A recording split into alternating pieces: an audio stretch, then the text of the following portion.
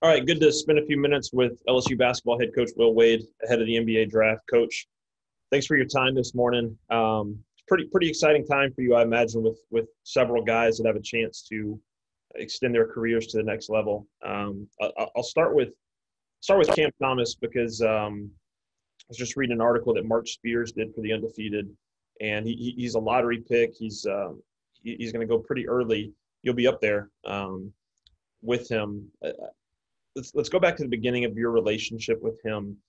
I was reading the Mark Spears story, and he talked about obviously Cam's relationship with his mom, and I want to ask you about that. But before that, when you first started recruiting him and you first started evaluating him, what qualities stood out as a guy that making him a guy that could be in this position one day, a guy that would be a lottery pick? I mean, the one thing that stood out the most was his ability to draw fouls. Like, I watched him in high school. You watch him in AAU. Like, he could draw fouls, and so anybody that translates no matter the level. And so I knew that, last year, any game when we got off the bus, we were pretty much up 8-0 because he was going to take 8 free throws or 8 or 9 free throws, and he was going to make 8 out of 9 or 7 out of 8. And so you have a lead every time you have him, just because of that's just a huge weapon. And he didn't get a bunch of calls on jump shots in college that he'll get in the NBA, just with the rules being different. So he's going to be even more of a weapon drawing fouls in the NBA than he was in college. And so just his ability to draw fouls, his ability to score, his ability to manufacture points, he did it at every level. There was a quote in this story from you where you're talking about his mom and recruiting his mom as hard as you recruited him, and just the way that she has that military approach as having been in the Army. And I'm curious, that first meeting, like, what were your expectations going into that first meeting with Cam and his mom? And then when you walked away from it, what was your takeaway from it? Well, I mean, she's very punctual. She expects you to be on time and to do what you want to do. And she's just all into her son. She wants what's best for her son, and she's going to hold you accountable for what you say you're going to do. I've never been so scared recruiting a kid. It was his birthday. And so we had set up where he had played the night before at Oak Hill, and it was a Sunday, and we set up a flight, me and Coach Armstrong, to go meet Cam, his mom, and his sister for his birthday. And so we were going to they were staying at a Hampton. I'll never forget it, man. They were staying at a Hampton Inn in Galax, Virginia. I mean, it's in the middle of nowhere. Across the street from the Hampton Inn, there's a Walmart and there's an Applebee's. And so we were going to meet at the Applebee's. We had another official visit that day. And so I dropped the kid off at the airport that morning. And then I drove to the other side of the airport to get on the school plane to go. We get there, and the pilots look at me and say, "There's fog at the airport, so we can't get into the thing." So I'm like freaking out. But he's like, "There's another airport in North Carolina." We were flying somewhere by Galax, but there's another airport. It's right on the border with North Carolina. There's another airport somewhere in North Carolina. It's about 35 minutes away that we can get into. I'm like, "All right, we'll go." Well, we don't have a rental car there. We have nothing. So I'm just like, we'll just get – the airport always has a car. So I'm like, all right, we'll just get the car and we'll drive to Galax and figure this out. I'm sitting there thinking, if we're late, like, this recruitment is over. So we land, and then the airport car, I swear to you, you can ask Coach Armstrong. It was a Chevy Impala, like 1995 Chevy Impala. The doors – the thing barely started. There was a screwdriver in the ignition. That's how it's for the gear shift. It was a screwdriver. So we drive this rickety thing up the interstate, like 40 minutes to Galax. And I call her on the way. I'm like, "Look, the plane got diverted, blah, blah, blah, blah, blah." She was joking with me the other day about this. We were joking the other day. She goes, "We've come a long way since you brought that POS to Applebee's, didn't we?" And she was sitting in the parking lot waiting for us, laughing at us in the car. And then I kind of felt like, all right, we kind of broke the barrier. She knows how serious we are. She knows that we'll do anything to get her son. And we actually made it on time, and she appreciated the effort. And she still she sat out there as we were going back and joked with us about the car and making sure the thing would shift into gear. And she was looking at it. It was pretty funny, but it's one of those things in recruiting. You got to improvise and make it happen. We had to pick up food for the pilots on the way back because we took their car they usually take to get the food. But it was a wild recruiting trip. But I think that's where we won her over.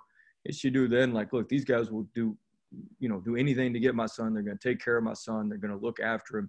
And, that he's this important to them that they're willing to be, as resourceful as they can be. And I'm just glad the car made it back and forth down the interstate without breaking down. Well, your hustle paid off. Hopefully your flight into New York on Thursday is a little bit smoother than that one. You don't have to take a rickety car to the draft. How exciting is that to get to go experience that for you personally? But I know your focus is more on Cam and his family and getting to experience that as well. Yeah, I'm excited for Cam. I'm excited for Leslie, excited for Shanice.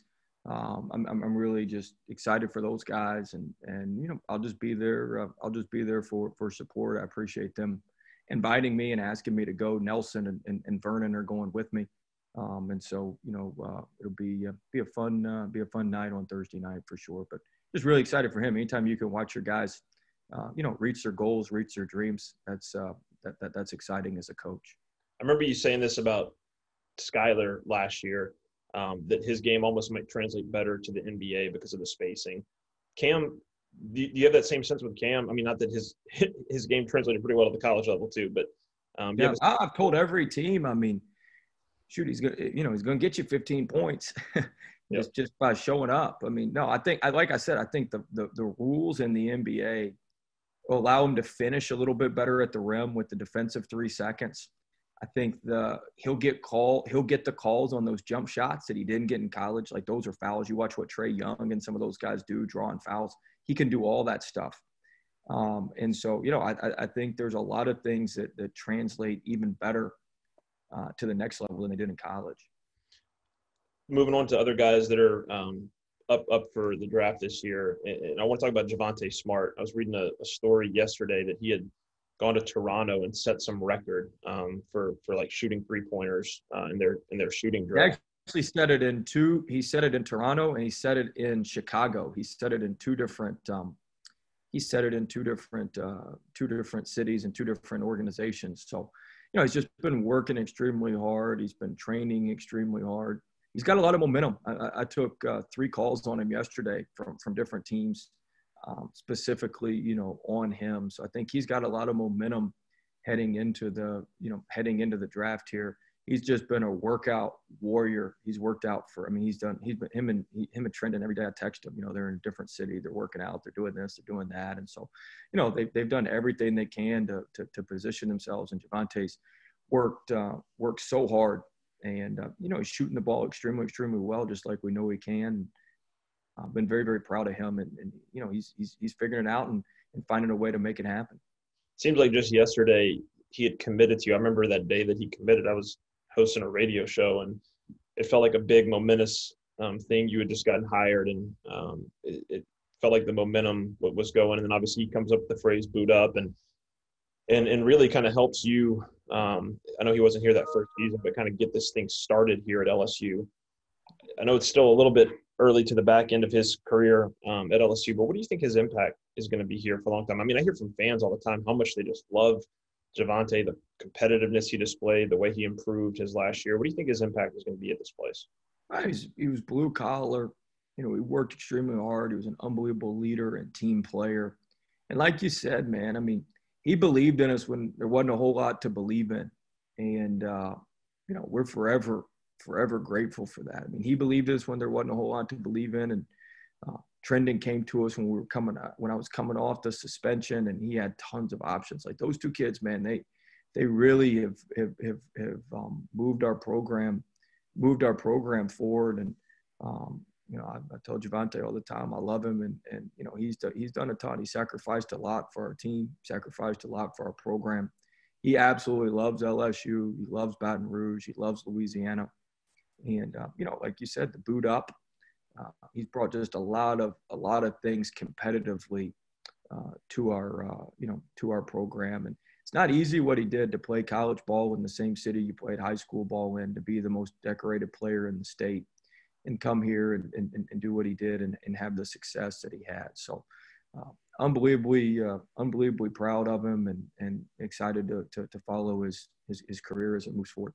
You mentioned Trendon Watford. He's a guy that after his freshman season, along with Javante and a couple other guys, had the opportunity to look at the next level, decided to come back, improve, work on his game. Felt like at the end of the season he was playing his best basketball, and you talked about momentum with Javante, but you mentioned Trendon as well. What kind of feedback are you giving teams and getting from teams about Trendon and his fit at the next level? Because of his diverse skill set, he feels like, 10 years ago, being a tweener was a bad thing in the NBA. And not that he's a tweener necessarily, but now it's called versatility, right? Being able to play multiple positions. What are you hearing about him and the feedback you're giving teams as well? Yeah, I mean, there's teams that like Trendon at the 5 in the NBA with the way the NBA's playing, and just to have somebody that's that tall and that long and that's a playmaker is extremely important. And I think there's a lot of intrigue with him. I've actually got a call with his agent a little bit later on, and we were texting earlier this week about some things. And so, he's just, he's worked extremely hard.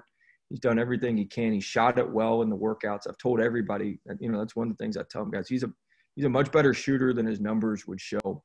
And I'm really proud of how he shot it in the workouts and how hard he's worked. He's really reshaped his body. He looks totally different. He came back. He spent a couple days with us before his workout in New Orleans with the Pelicans.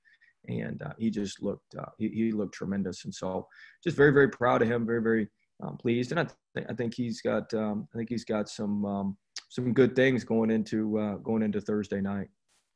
One more for you, Will. I was looking at some draft analysis, and I think one of the draft analysts had a kind of a chart of all the teams that have had players drafted over the last few years. And I guess it was surprising to me because I grew up around here and at a time when LSU wasn't putting a ton of guys in the NBA, but LSU was pretty high on that list. You've got guys like, I know Naz didn't get picked, but he's succeeding there. Tremont got a second-round pick. Skyler last year. How good has it been to see those guys come through here? I mean, even a guy that didn't get picked, but a guy that's been on my mind lately, Duop Reith, shining with the Australian national team at the Olympics. How good has it been to see those guys that you coached come through here and have some success at the next level, NBA or whatever, wherever they end up?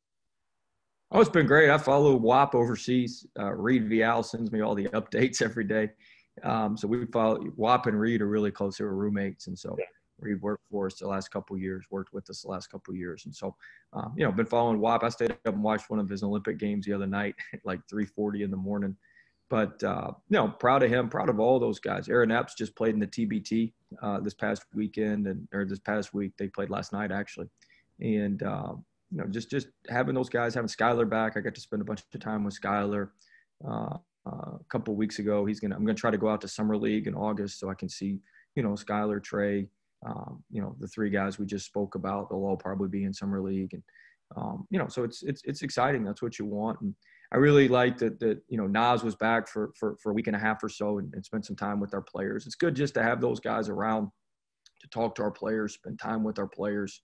And, that's what you want as a program. You want guys to have such a great experience that they want to come back, want to spend time around your team, want to spend time around your staff and, do their workouts and things here. And that's what we, that's what we have right now. And I think that speaks volumes to our assistants and our staff and the support people around our program. So we're getting there. Thursday will be a great night to have a first round pick. For sure. And we're getting there. We're making progress. We've got more progress to make, but at the end of the day, our job, I tell kids this in recruiting, our job's to be dream makers. Whatever your dream is, you want to get to the next level. Like it's our job to work with you to make that happen. And, that's what all those examples are is guys, we've been a small step on their path to making it happen. We don't make the pros now. They make themselves. We just give them the structure. We just give them the roadmap to do it. I tell them all the time, I'm going to give you the roadmap. Just don't drive the car in the ditch. Just keep it between the lanes, keep it between the lines, and we'll be good. Don't put it in the ditch. The guys always joke with me about that. They'll tell me, man, I turned that thing in the ditch today. I'm like, yeah, we got to get a tow truck, get that thing out, get it back on the road. Just just stick to the plan, stick to the roadmap. And these are talented kids we get, and they've been working for a long, long time. And we're happy to be a small step in that process. Well, as long as the car doesn't have a screwdriver for a gear shift, I think they'll be okay to keep it out of the ditch. Way to tie that together, Cody. That's why you're a professional, man. I like it. That's what we do over here. All right, Will, appreciate your time today. Thank you. Thank you.